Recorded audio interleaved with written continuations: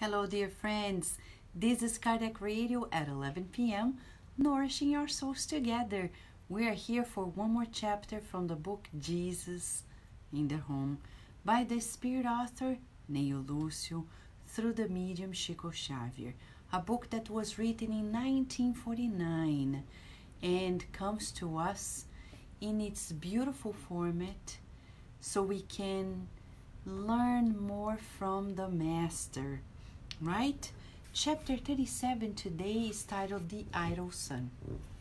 Well, in the Spirit's book by Allan Kardec, when we study about the law of work, which is a law of the universe, we hear Kardec asking, and we write and we read what was written by Kardec, but he actually asked this question verbally to the spirits through the mediums of the time. How can we define work? And the definition of the good spirits is revolutionary, because work is not a job. It's not something that we are paid for. According to the illuminated spirits, work is every useful occupation.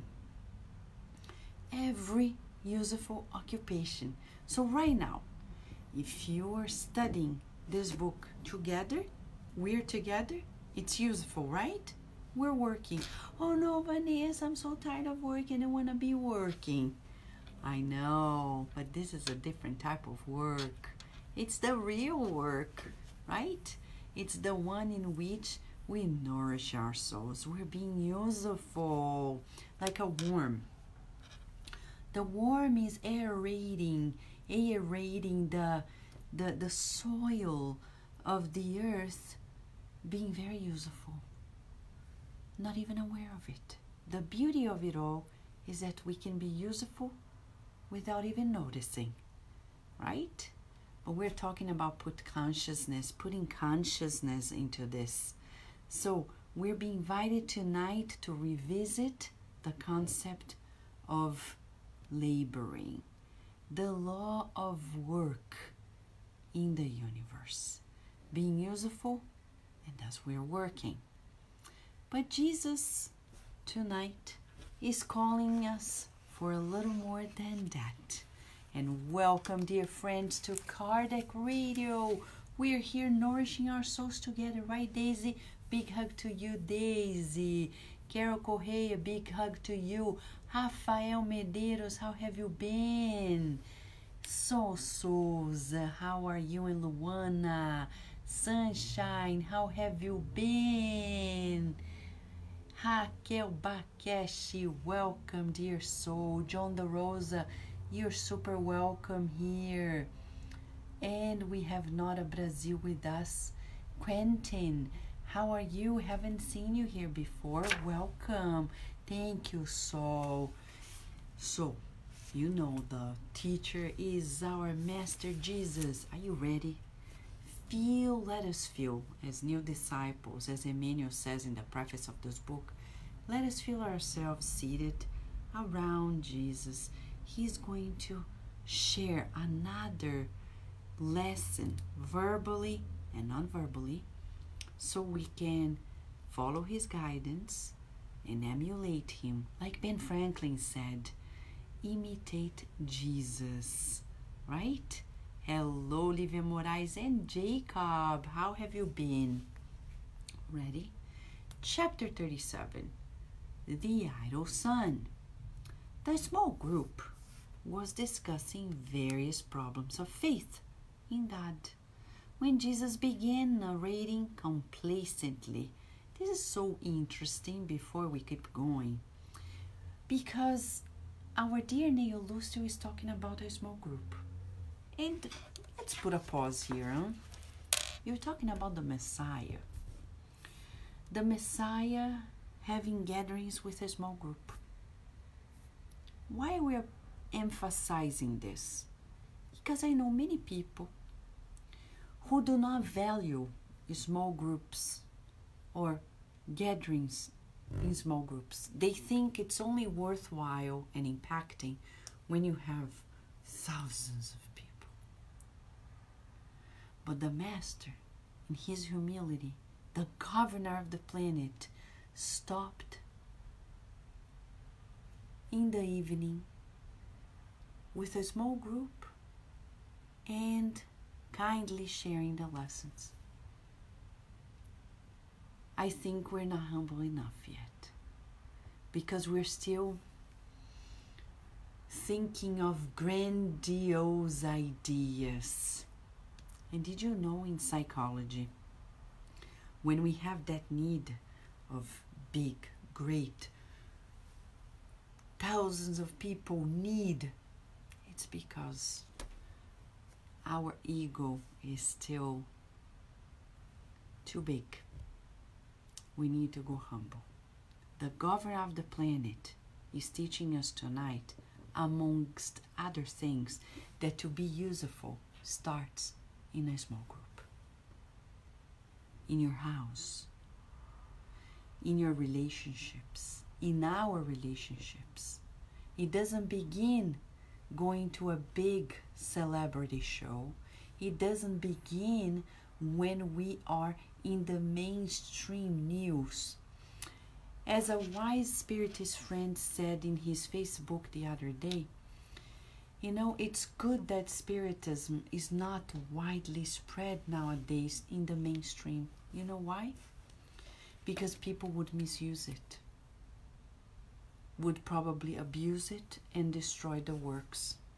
So we are at the right pace, in the right way in the world, because the plans come from Christ, doesn't come from us. We cannot, you and I, as spiritists, we cannot contemplate how we're going to disseminate it, because it's not on us to plan this out. The soldier does not plan anything. We just fulfill the tasks that were delivered to us. It is on Jesus and his team to actually plan it out. So when I see people gathering together to plan how we're gonna get to do things and disseminate, we're wasting our time. Why? Because Spiritism is the promised consoler. And we're here to help the people who are in need. Physically, spiritually, emotionally, socially. It's not on us to plan. We're not saying about the planning of a spiritist center, the planning of a meeting. We're talking about the dissemination. It's not on us to plan it out. We just need to do like Chico Xavier. Look at Chico. Have you ever heard of Chico Xavier gathering together with all the presidents of spiritist centers and telling them what to do, how to best disseminate? Has Emmanuel ever written a book on how to disseminate best Spiritism? No, because it's an illusion. And it doesn't come from us, right? I agree, Livia, people already misuse it, but imagine if it goes to a worldwide scale, right? The people who misuse it, it's almost imperceptible when we put into the worldwide perspective, right? People barely feel it. But imagine if the world's attention got to it. We would be in pretty bad shape, right? Yes. Gabriel Inácio is mentioning here, the plan comes from God and it does not come from us. So what do we need to do? Just do what Chico Xavier used to do. He would visit people in their homes. He would receive the people who would come to their homes, and Jesus is our model. So Neio Lucio is saying, forget the big plans, focus on the small groups. If at every meeting that you have, you feel the presence of the good and loving spirits, we're already doing our best. Feeling the presence of the loving and kind spirits. The master of all masters was in a small group and allowed people to discuss the problems of faith when he began narrating complacently, right, Dulcie? Let's see how he did it. A great sovereign owned vast domains. There were countless lands, rivers, plantations, orchards, and herds in his prodigious kingdom. Innumerable subjects served his house in all areas. Some of them never left their lord's sight for very long. From time to time they would visit his palace, offering the king, that sovereign, their service or the flowers of their affection as they received their new schedules for constructive work. Others, however, lived as they saw fit in the constructive work, in the immense woodlands. They prized their complete freedom with an obvious lack of discipline. They were real troublemakers in the vast empire because instead of helping nature, they spoiled it without mercy. They killed the animals for mere pleasure of hunting. They poisoned the waters to kill mass quantities of fish. They chased after birds or burned the crops of the faithful servants, even though deep down they knew they should obey the Almighty Lord. One of these thoughtless and idle subjects, however, did not completely disregard his belief in the existence and goodness of the king. After lengthy adventures in the forest to kill defenseless birds, when his belly was already filled to the brim, he would comment on his faith in the rich owner of the vast and valuable realm. A sovereign as generous as the one who made the waters, the lands, the trees, and the flocks must be very wise and just, he would explain conscientiously. But he tactfully avoided every decree. He intended to live his own way without any rules, not even those of the one that had given him the valley in which he was living his luxurious and happy existence. After a number of years had gone by, when his hands were unable to lift the smallest weapon to harm nature, when his foggy eyes were unable to make out the landscape with the same clarity as when he was young, when his tired and sad body was bent over towards the ground, he decided to seek out the Lord in order to ask for his protection and support. He crossed beautiful fields where the loyal, hard-working, and happy servants were cultivating the soil of the immense state. Finally, he arrived at the illuminated home of the sovereign. He was greatly surprised to find that the guards wouldn't let him in because they couldn't find his name in the book of active servants. He implored, begged, and whined. However, one of the guards remarked, "The king's spare time is set aside for his workers." "What do you mean?" cried the lazy subject. "I have always believed in the sovereignty and kindness of our glorious ruler." But the guard retorted without blinking an eye. What good was such a conviction if you avoided the decrees of our sovereign, wasting invaluable time upsetting his works?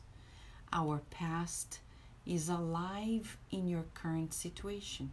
Your past is alive in your current situation. What good did it do to trust in the Lord if you never came to him offering 1 minute of collaboration on behalf of everyone else? So you should see that your belief was merely a way of appeasing your conscience for the follies of your heart. And the subject, now compromised by his unworthy deeds and in the poorest of physical health was forced to begin his task from scratch for his own spiritual renewal. The master fell quiet for a few minutes and then concluded, "This is a picture of every idle child of God. Will any healthy and intelligent persons who believe in the existence of the eternal Father, who recognize his power, justice, and goodness through the physical expressions of nature, but who do not come to him in a simple prayer from time to time or honor his laws with the smallest gesture of aid for their fellow beings, or who do not show the smallest trace of interest in the designs of the great sovereign, be able to reap any reward from their dead, pointless convictions?" With this question, which silenced his listeners, the evening's gospel worship came to a close. Assessment question number 1 to us. Are we idle? Are we lazy? I'm going to use the words that Jesus used in the story. Let us think. I think a yes or no answer does not help us. We need rating, inner rating. So if we don't feel the scriptures, there is no use. Let us rate the level of our idleness or laziness. We may not be 100%, of course, or we wouldn't be here together now, but let us measure internally. Am I being as useful as possible all the time, or just a few hours a day? There are people who spend 8 hours at work, but the real useful hours, when they're really working and useful, it's like 2 hours. The other 6 just pretending. Many people do this. They sit at their desk and they stay there. Not necessarily they are working. Of course, no wonder there is a movement for our work, because they say at the end of the day, people don't actually work 8 hours straight. They do a little bit and then distract themselves. A little bit, distract themselves. There are certain jobs in which you can't distract yourself, especially if you're a caregiver. It may be very intense, but there are other ways in which we are useful but not so useful. We stop, gossip, go back. Now with social media, many people bring their cell phones and they're allowed to use at work. So they're working, texting, WhatsApping, messengers on Facebook and Instagram and Twitter, etc. So at the end of the day, are we really useful? How useful have you been? Have we been? How idle have we been? And then you may ask, but what is that to do with our faith in God? You see the catch here? It's fascinating. Jesus is talking a small group. And why is Neio Lucio emphasizing that, putting in the first line of the first paragraph to say, you can be useful in whatever environment, small or large. In one in which the cameras can see and others that the cameras cannot see. Especially on the ones that the cameras cannot see. And he's tying up our usefulness, our labor-driven attitude, correlating that with our faith in God. So, if we have faith in God, we cannot stay idle. We need to work. We need to be useful. So a good exercise for us in the next 24 hours is the following. Everything we're going to do, we ask, is this going to be useful to me and to the general public in general, like family, workplace, community? Is it or not? Oh, I'm going to rest a little bit. Well, if you go to the Spirit's book, Kardec asked, what is the limit of work, right? And he said, the limit of your forces. We have to rest. Oh, but right now I feel I need a break. Okay, break, coffee break. But then you put consciousness into it. That's the difference. So of all the things that we're learning with Jesus, he's teaching us to be aware of it and saying, come on, let us put mind over matter and lead ourselves into the fulfillment of our tasks, of the things we need to do. Putting consciousness. It's so interesting because when you look at the schedule that Chico Xavier had, Professor Eurípides Barçanufo or Divaldo Franco, we're going to see that they really work many hours, especially Chico Xavier. And when you see the schedule that Professor Eurípides Barçanufo had from 4 a.m. to 10 p.m., a very detailed schedule helping so many people by the letters, the pharmacy, the school, the Spiritist Center.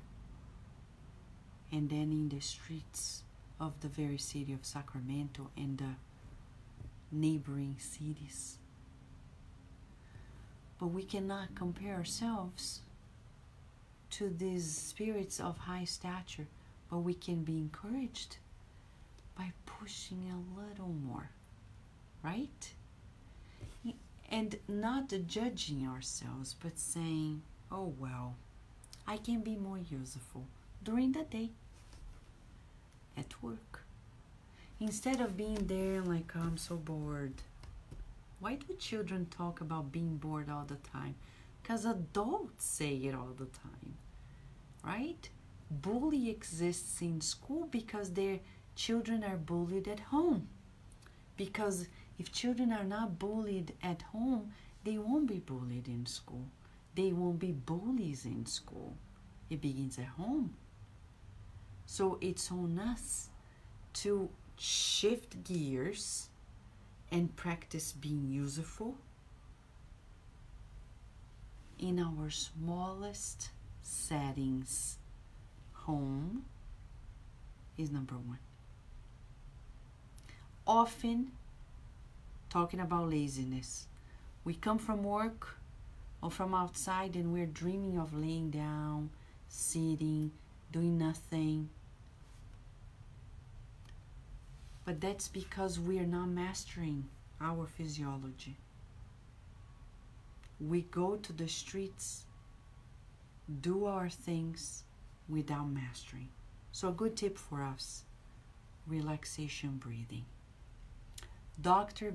Herbert Benson from Harvard, I keep repeating it because it's one of the most fantastic research I've ever read. Dr. Herbert Benson shows to us that we have this inner relaxation capacity. So if I spend my day at work in a mindful manner, breathing deeply to boost the relaxation breathing, when I come home, I won't go home and I have to throw my body on the couch and be there, prostrated. Oh my gosh. Because I'll learn to recharge wherever I am. I will learn to take care of my physical body wherever I am. Breathing. For those who are not familiar with the relaxation breathing, It goes by like this. You breathe in through the nose, count to 4. Hold it, count to 7. And then breathe out to 8. 4, 7, 8. And you inhale, inflating the lower abdomen, not the thorax. Okay? Deeply breathing in, slowly breathing out. Let us practice 3 times.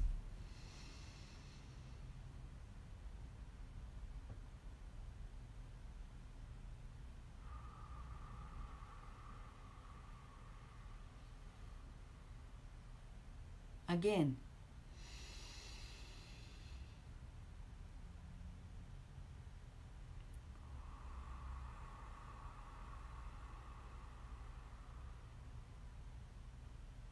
One more time.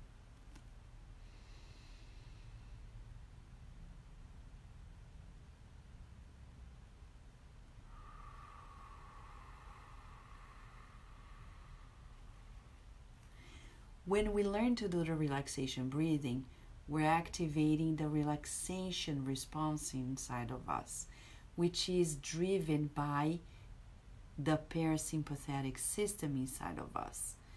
And that's the opposite system of the fight or flight, which is the stress system, right? So when we learn to do this breathing wherever we are, when we come home, we don't need to prostrate ourselves there for many hours, because we'll be in charge of our physical body. Let's say you are in a social gathering and you feel like you're kind of draining yourself out. Go to the bathroom and breathe in deeply. While you're breathing, you can pray. Dr. Herbert Benson recognizes that prayer changes the breathing rhythm, promoting this relaxation breathing. So I breathe in, hold it, breathe out. And by doing so, I am nourishing my cells, changing my mode, and then as I shift my mind and my physiology, I can still be useful where I am. So when I go home, I won't be fighting with my family, because who has the right to rest when we get home? If any of us feel the greater right than the other, we're going to be battling at home. So learning to recharge ourselves during the day when we get to our small gathering like Jesus, because we know that God is so great, we say, God, you already recharged me. I know the good and loving guardian angels, protecting spirits are recharging me. Let me be useful to my family. Let me love my family a little more. Let me give them a little more of my loving care. Shall we? Yes? Gabriel Inácio is saying, I do need to be more useful at home. I must change my manners and serve myself at home. My wife says it's no use being charitable to others and with us. Great, Gabriel. Thank you for sharing this, and we pray that you get the strength to doing it. Good job for realizing it. And it's charity to really be kind to people at home, and not only kind, but giving people a break, right? Right? Our dear Quentin is saying, thank you so much for your feedback. Thank you for being here with us. I hear your message. I can read it. And thank you for sharing this. That's okay. Thank you for sharing with us. Okay, Quentin. So for us tonight, how can we maximize being useful? First of all, take care of the physical body. Breathing in and out in a relaxation breathing will nourish our physical cells, so we'll be set to be more useful.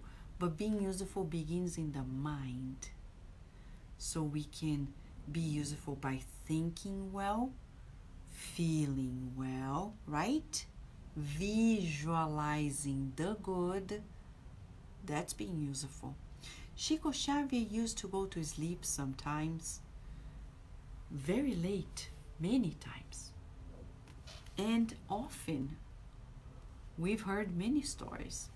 He would lay down and would start praying for people. So he would pray for the neighbor, the other street, the neighbor of the other. And then he would pray. And usually we got the reports that he prayed for so many people that when he noticed, it was already sunrise. That's a way of being useful. You know when you wake up in the middle of the night and you have nothing else to do? And you're like having that insomnia? I remember Mentor Joseph saying, pray. So I'm there and then I start praying. Laying down.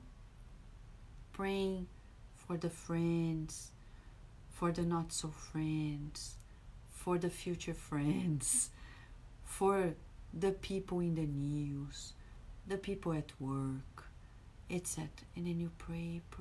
You pray so much, you get so tired, you go back to sleep. And then you go back to sleep, breathing and praying. Okay, friends? So, thank you, Jesus. That's our prayer to Jesus today. Thank you, Jesus, for encouraging us to be more useful, right?